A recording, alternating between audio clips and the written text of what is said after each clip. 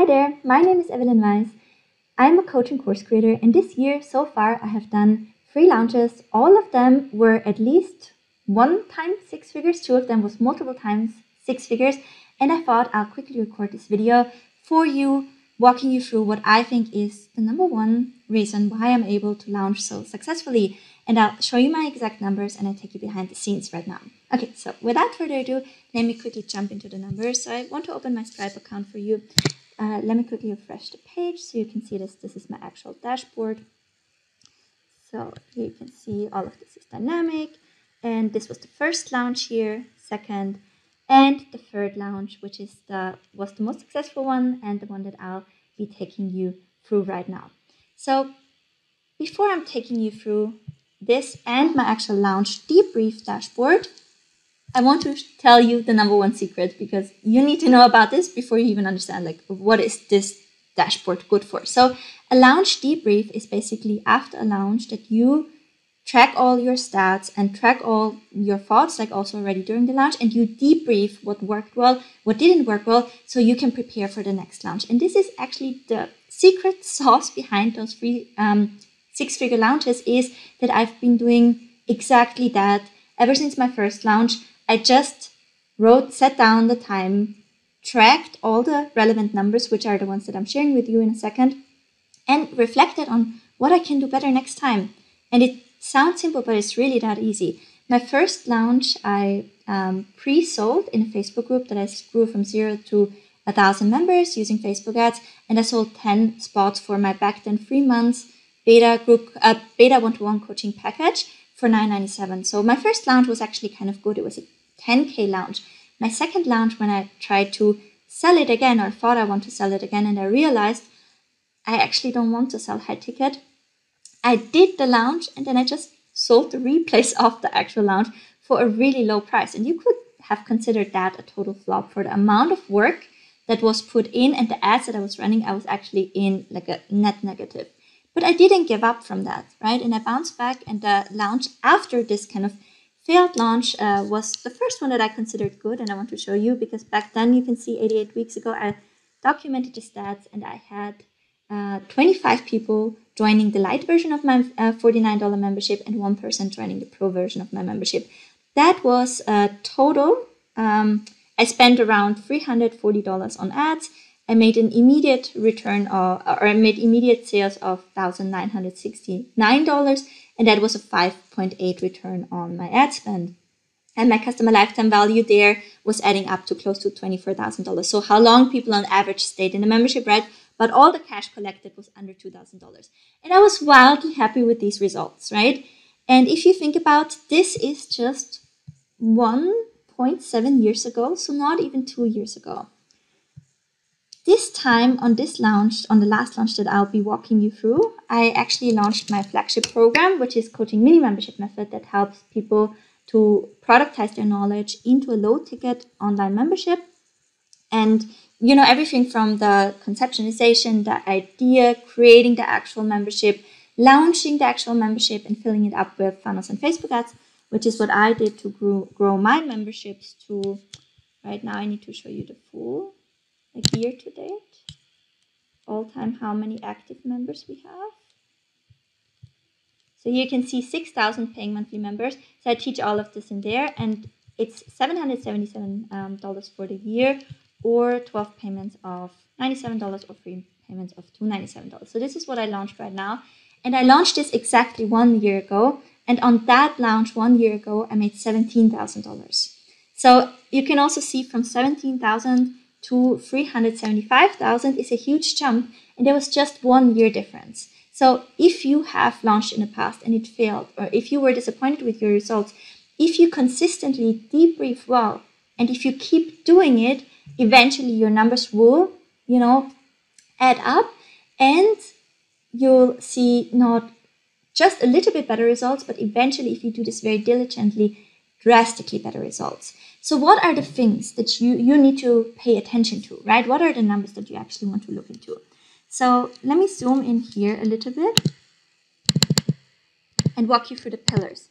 One thing that I like to look at is my launch duration, and how much time did I spend in pre-launch nurturing, right? Putting out really, really helpful Instagram posts, YouTube videos, Facebook posts, and emails. I show you my weekly launch, weekly content posting schedule. So I post on average, divided by all platforms, between 80 to 100 pieces of content per week. And that sounds a lot, but some of them are just really short, like testimonial snippets, right? I get a lot of social proof through my members. I have wins that I can share multiple times a day. So a lot of, not all of them are like very, very detailed content posts like this one up here. So I also do very detailed like breakdowns of strategies and content posts like this one, but definitely not every piece of content is like that. But yeah, you would want to spend significant time in pre-launch. I recommend at least 30 days. And if you are a member of Funnels and Ads Pro or Coaching Mini Membership Method, you also have access to our actual pre-launch content Trello board that shows you what I consider now actually the minimum of nurturing and connecting with your audience before you go into launch. So this is really important. How long have you been in pre-launch? How much value have you provided? I like to run ads 9 days prior to the launch to fill up my launch. So I launch in Facebook pop-up groups and live stream on a daily basis.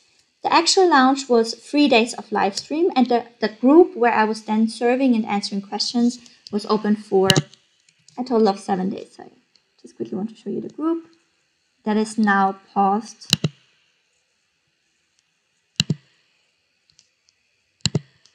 So here you can see this was the group that was now paused, and I was in there a total of 7 days answering questions and serving, in addition to 3 days where I was live. And then the pitch phase and closed door phase was 5 days. So I was pitching on the second day, and then it was 5 days until the doors closed. So here you can see what I'm also tracking is when did people buy. This is the program Pay in Full. This is 3 months. This is 12 months. And here you can see that the majority of people, of course, kind of buys on the last days. And here we had on the day after the last day, we had 13 sales. That was just people where I wasn't able to get back on time when they had like specific scenarios or questions that they asked. So we made a little bit of an exception, because if they already sent an email or asked a question in a group, and then because we had so many requests, I wasn't able, to tell them on time, or some had, issues with their bank or something. So we had some exceptions kind of trickle in. And then here you can see the total percentage of when people bought. So day before closing and closing day, a total of over 57%. So the majority is happening like way back in your launch, which is also why I think it's so important for you to remember that you need to keep your energy high at all times. Many people, after they pitch, so which was day 2 for me, and they have low signups. So for me these days, if you consider the total amount of signups, right? So total amount of signups here was 330. 16 is considered low for me, right? At these days, if I would feel like, or if I didn't know that the majority of sales will come in on the last day, I will feel defeated at this point, right? When in reality everything is going well. So you need to remind yourself that the majority of sales will come in on the last day, and you will need to stay positive and keep your energy high throughout the launch. So then you can see here the total sales, the total conversion value, because, sales is not equal conversion value, because the payment plans, they have a higher conversion value, of course, than what you collect immediately. So the immediate sales was 163,000, and the total conversion value was 314,000. And then I also offered a special deal for people to sign up for a discounted price to our own funnel system. So we have our own WordPress-based one-time payment full funnel solution, including memberships and all my winning funnels. And we gave people the exclusive opportunity to buy it because it was in beta, and people could sneak in one time at the beta price, which a total of 205 people did. So with that sales volume, it added up to 375,000. Here you can see how many people joined the challenge group in total. So obviously we want to grow our audience in advance, and we also want to run ads, because the more people we have in our launch, the more potential sales we can make. Here you can see I sent a total of 13 emails during the launch, and then you can see I have nurtured my list really, really well before the launch. So I'm always focused on providing value, which is why I have an average open rate of 40% on my email list. And here you can see that was also consistently really, really high throughout the launch. Then you can see that I track my click rate on my emails to get an idea of how well my content is performing. And here you can see tracking your numbers like this also gives you a really good idea about what emails you can work on. So here you can see I had 2 emails that had comparatively low click rates. So for my next launch, I'm going to look into these emails and I'm going to try to optimize them. Everything else actually is really benchmarked for me. So I just need to keep doing the same thing that worked really well. Then here you can see the group activity. You can export the stats from Facebook. And then you can see one thing that I did throughout the launch was I was keep sending emails to people to join the launch group. And you can see the group grew by over 500 members during the launch even. So that was a really good idea, right? And when you have the numbers in front of you, it's really good to see if what you do is actually working. So I'll keep doing that in the future. And there you can also see how engaged it was. And I personally like to track when people were most active, because this was, in the past, I would pitch on the last day of the launch, but I actually saw that day 2 of launches are more engaged. And when I did a 5-day launch, I saw that after day 3, the engagement rates completely dropped, which is why I'm now only doing 3-day launches, because why would I spend even more time? We showed up on average like 3 to 4 hours a day live. Why would I do more of that if people actually drop off and not consume it anymore? I can condense it to 3 days. It's more manageable for me. It allows me to launch more often without burning out. And obviously, it's also better for people because 5 days seem to be too long based on the engagement drop-off. So that also was true again in this launch, that day 2 was the most engaged day, which is why I pitched on that day. Then you can also see during every launch, I collect screenshots, positive feedback on the launch that I can then use for the sign-up page and the ads for the next launch. Obviously, I'm making people anonymous. This is just for internal tracking. Then we have how many people watched the sales page and during the launch time and how well the sales page converted. So the sales page converted at 15%, which is really, really high. So everything 5% plus is actually healthy. Everything above 10% is really good. My conversion rate from the group was 10%, so that was also really good. And then here you can see my ad KPIs. So I had quite a bit of learning here.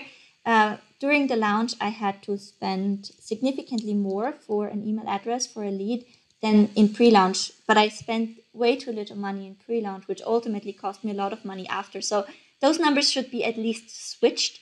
And I know that next time, prior to the launch, I will spend a lot more on list growth ads. And then, I will still, because it was still profitable, I will still keep a budget of around, for the next launch, I think I will be running with $10,000 to $15,000 just to fill up the launch. Because I can see now that this is the return, the immediate return was a 19x ROAS, return on ad spend, considering even the pre-launch ads. So of course I'm doing more of that, but I think I will be spending probably 15 here, but at least 30 to 40 here. I spent way too little here. It would have made a lot of sense to spend significantly more, and I also upped this spend a lot. And then I wrote down areas of improvement. So this is what you would want to do. Really sit down, say, what can I do better in pre-launch? What can I do better for the ads? One mistake, for example, that I made for the ads was as soon as I had the launch ads out, I didn't check that, but in the funnels, this is an always open program, right? So people can join at any time, not only during the launch. And what happened is as soon as I put out the launch ads, people were starting to hold back purchases because they were, of course, rightfully assuming that there's a special launch deal. And I kept spending $800 a day in the week leading up to the launch and during the launch on direct conversion ads to the program when people were holding back purchases. So I mismanaged about $7,000 here, which for the next launch, I'll just decrease that budget more aggressively prior to the launch and shift it into the launch ads. So it's all like really good learning. Then about the launch in general, and there you would want to think about your content, the group itself, how you pitched, and what you can improve there. So for example, I spent a lot of time creating the launch content because my concept is value launch. I want my launch to be so good that others would sell it as a course, because I'm also, at the end, I put it in my mini membership. So I also have the $7 membership, which is Coach Growth Hub. And in here, I put all the replays from the launch, because I know that a lot of people who join Coach Growth Hub are really interested in starting a membership as well, because they see me doing it very successfully. So for me, the launch was also a way of creating content for Coach Growth Hub. And I also turn this into a front-end offer after. So I work with something that's called option funnel. So I will give people the option to buy the launch replays and resources. We had workbooks and all kinds of things on every single day. So I give people the option to buy this for $9 or get it for free when joining the Coach Growth Hub. That obviously has like a lot of more content and support and everything included. So I addressed this from I'm actually creating a course, I'm not selling something angle, and it worked really well for me.